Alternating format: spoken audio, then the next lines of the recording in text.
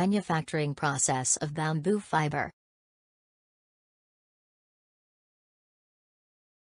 Bamboo fiber can be manufactured by mechanical or chemical processing. In mechanical processing, harvested and crushed bamboo wood is initially treated with natural enzymes that break down bamboo into a soft material.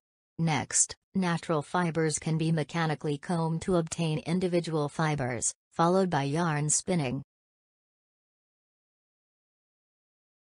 The fabric manufactured through this process is often called bamboo linen, and this process is considered environmentally friendly because no harmful chemicals are used.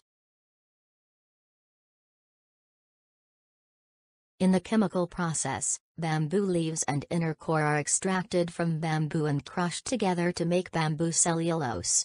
The crushed bamboo cellulose is soaked in a solution of 18% sodium hydroxide, NaO, at 20 degrees Celsius to 25 degrees Celsius for 1 to 3 hours to form alkali cellulose. The alkali cellulose is pressed to remove any excess sodium hydroxide. Alkali cellulose is then broken down by a grinder and left for 24 hours to dry. After that, carbon disulfide, CS2, is added to the mixture of alkali cellulose.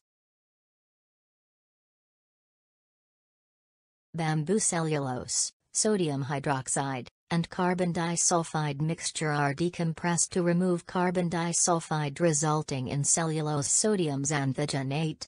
A diluted solution of sodium hydroxide is added to the cellulose sodium xanthogενate, which dissolves it into a viscose solution.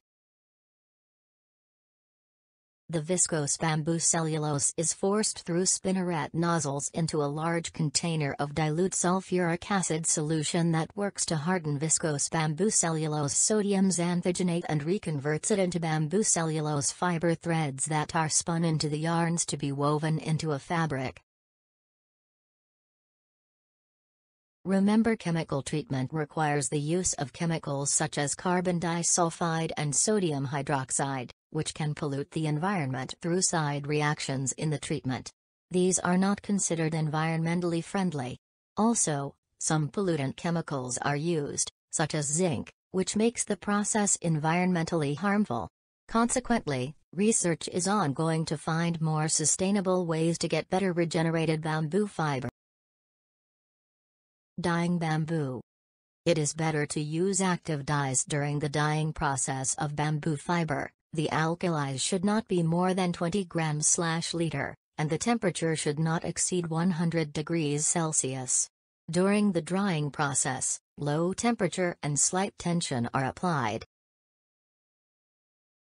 Thank you for watching. If you like the video, do not forget to subscribe and share it to your friends.